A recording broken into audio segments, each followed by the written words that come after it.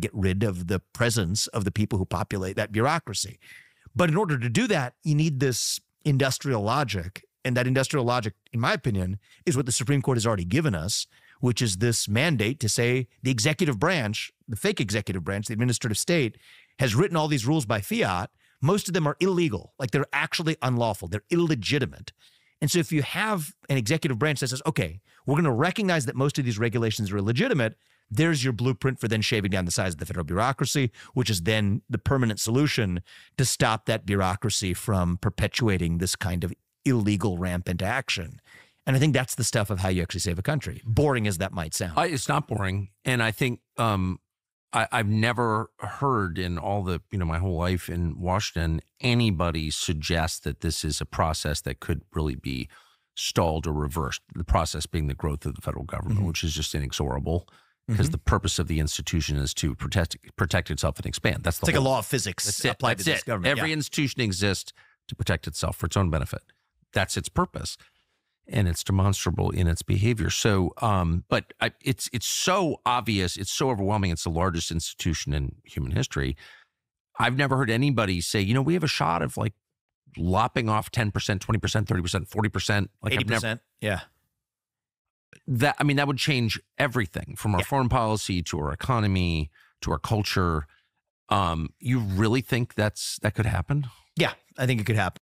The fact that these senators declined to come onto your show and Rick Scott was the only one here making the case to the American people, I think just goes to show that these people are going to indeed continue Mitch McConnell's direction and leadership for the Senate, which is simply unacceptable. We need strong leadership that won't repeat 2016 and block President Trump's agenda. That's why I've publicly come out to endorse Senator Scott. But remember, the American people can make their voices heard. The senators answer to you. So phone your senator and let them know that you don't want the same Mitch McConnell leadership. We don't want the revenge of the Sith Lord here in the Senate. And I think that Rick Scott has a chance at winning this thing. What's going on, everyone? I wanted to highlight, Donald Trump's a threat to bureaucracy, right? We all know this. You saw from the intro. Vivek outlined something that I've been echoing a lot on my channel, as how an institution has a conflict of interest to justify its own existence in the government, right? I said this about the Department of Education, the Federal Reserve. These people, even though if you look at the metrics, they make things worse. I also, from a principled standpoint, don't believe that people like unelected bureaucrats like in the Federal Reserve should have so much sway and power to affect our lives, essentially. And as you probably already guessed, there's like a war kind of going on right now with the GOP. And it's something that's been waged war over and over again. I mean, this happened 2016, where Trump had a bunch of people undermining his administration, like not Nikki Haley, but Mike Pompeo, these types that talk negatively about Donald Trump. And Mitch McConnell seems to be doing like this, almost like House of Cards, political, trying to secure his legacies, trying to secure his power, like the same way that Nancy Pelosi did, right? By pushing for Hakeem Jeffries as her successor, she has like behind closed doors power over the party, even though, her agenda, whatever. She don't have time. She don't have long in this world. But I say all that to say that this is what, as a conservative populist, this is what I hate. This is what I cannot stand. This is why I am for term limits. And Rick Scott, I'm from Florida, so I could be biased, but I think he is the best choice available as of right now. Rick Scott is not a perfect candidate. I understand people have red flag concerns, like his support of red flag laws back in the day when Florida was much more of a swing state. I understand all the concerns, but I always want to tell my audience this, and I always tell people this, especially when I talk about politics, is that it's about trade-offs. No one's going to get a perfect 100 for anybody. All I ask is, hey, who has the better trade-off to get you closer to what you want? Think of changing the government in a step-by-step process, not an all-in-one process. That's not going to happen. Zooming out, why have a secret vote? If you want to vote for somebody, I'll tell everybody why I voted for Trump, and I've been doing it for 4 years. So I'm happy to explain why your father-in-law is the person that I cast my ballot for. This is what I do professionally. And I'm sure that every person watching right now could easily rattle off why they voted for Donald Trump. Something actually quite profound, because nobody could explain why they voted for Kamala. It's so fun to ask me, why are you voting for Kamala? Nobody could ever say. But I guess at the very least, stand up, right, for your vote. And I don't understand the secret ballot thing in the Senate. I don't get it. Yeah, no, that's concerning to a lot of people. You should own it. Whatever it is, you should own it. And you should be able to explain yourself, to your point, as to why you thought that that was the best person. It would probably go a long way for the American people to have a little more transparency. That's all we want, by the way.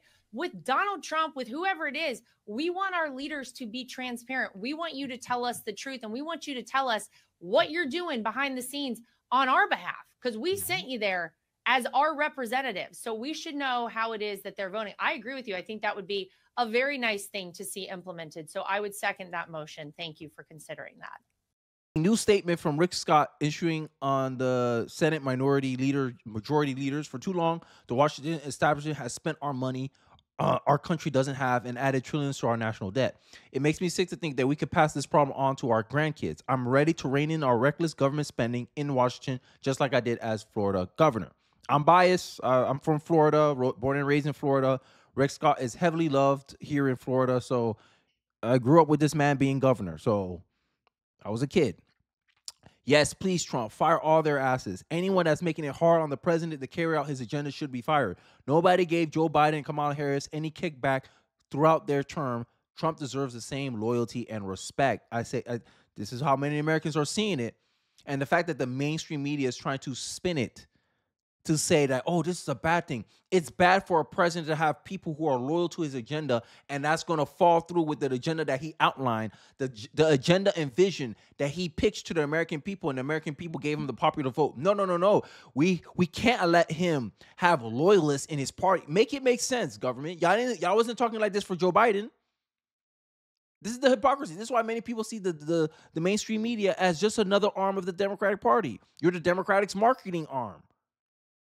And this is why when the deportation happens, I don't care what none of these people says. Because in the back of my mind, I said, this has to be done. This has to be done. I digress. Let's listen in on this clip. Quote, there is a feeling of dread among everyone. CNN's Renee Marsh is with us now. Renee, what are you hearing?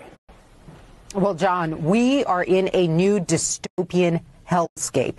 That is from a federal employee via text message last night, and that is the mindset of many of the 2 million federal workers anticipating Donald Trump's return to office. Now, to be clear, what Donald Trump is promising for federal workers is unlike anything we have seen in our lifetime. He's proposing reverting to a structure of government that existed 141 years ago, when political parties gave government jobs to their supporters. And that's what has federal workers, who I'm speaking to, so anxious and so scared about Trump's plan known as Schedule F.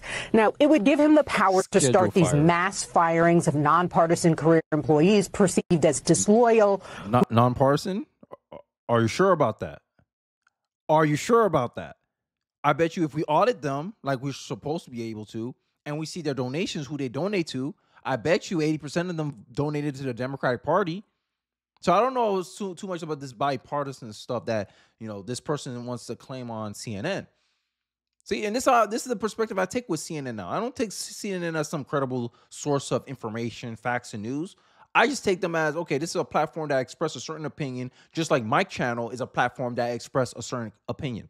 This is how, if you see news the same way that I just articulated here, you have no problem sifting through the BS. But I digress. Let's listen. Who may get in the way of his policy actions at these agencies. As you know, Trump has obsessed on the campaign trail about the idea of federal workers being agents of the deep state working against him and his agenda. Now, some of the American people's agenda. He won the popular vote. The majority of people in this country who voted wanted Trump's agenda. So it's not only just Trump's agenda, it's America's agenda now. And you're getting in the way. And this is what I'm talking about. This is the establishment. It goes back to the point I started off in the beginning of this video. These people are only looking out to protect their own interest. Right? John Bolton, right? Finished arguing with Vivek. I remember fondly about, we need the foreign wars. We need to be interventionists, all this stuff. Now, how convenient. He did not actually hear Donald Trump say anything about calling military members suckers and losers. But the mainstream media, this is what they were peddling the entire time. They were peddling, oh my God, he said Trump insulted veterans.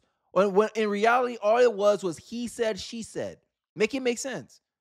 Anonymous sources. You referencing anonymous sources for your information, and then you're running it like it's a fact. This is my problem with the left. But they're going to sit there, and when you say, oh, yeah, the media lies, they're going to say, what lies? What lies have we said? When you said Donald Trump insulted people, oh, no, but a Trump official said that. That's facts. It's not facts. Someone making an unclaim without evidence is not a fact. It's not false or true either, because there's no evidence to really check if that is actually real in reality. And in the court of law, that would have not passed. That wouldn't have passed as evidence. Especially if the person has a motive to go against the person that they're slandering. There's nothing more enraging than our own elected officials telling us we are wrong to support someone who is in line with the president-elect who just won the popular vote and over 300 electoral votes. Politico, there's now internal backlash building against the conservatives vocally supporting Rick Scott for Senate Majority Leader. See, this one thing I pointed out, I think I made an RFK video or something about how tribalism, like MAGA, is a rejection of tribal politics. Like, I'm not going to support you just because you have an R next to your name. I should not support you just because you have a D next to your name. And I remember reacting to some, I guess he's like some establishment Republican guy, and he's bashing Trump. He said, oh my God, you got all these former Democrats having influence in Trump's administration. This is not good for the Republican Party. And I said, correct.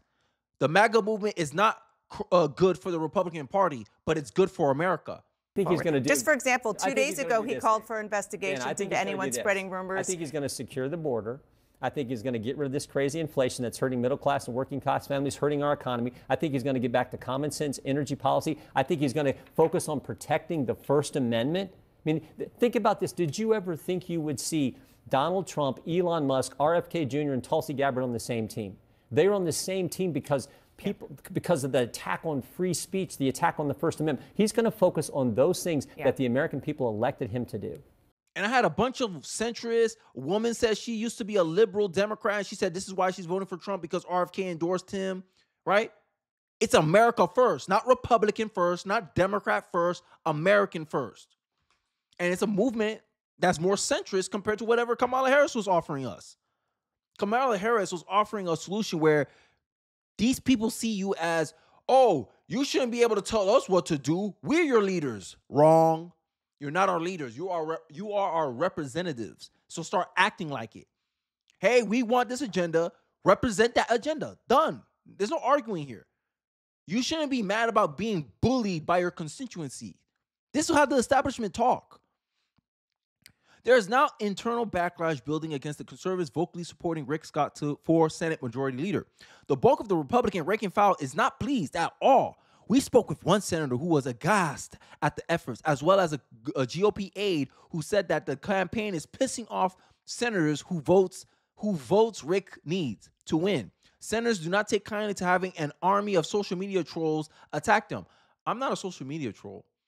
I'm just an American voter that happens to have a small audience, small following online. That's it. The most conclusive mandate in 40 years. What the hell is our U.S. Senate doing? If you don't see this nothing more than political, hey, look, I got a bridge to sell you. Mike Pence populism. Mike Pence take on populism. Former Vice President Mike Pence took aim at his former boss, calling for the Republican Party to abandon populism in favor of good old-fashioned conservatism. I'm showing you good old-fashioned conservatism. Not the burger, guys. The burgers are good. This is good old-fashioned conservatism right here. Mitch McConnell right here in the middle. I don't know who these two are. Actually, I think these are the people that are part of McConnell's camp. This is good old-fashioned conservatism.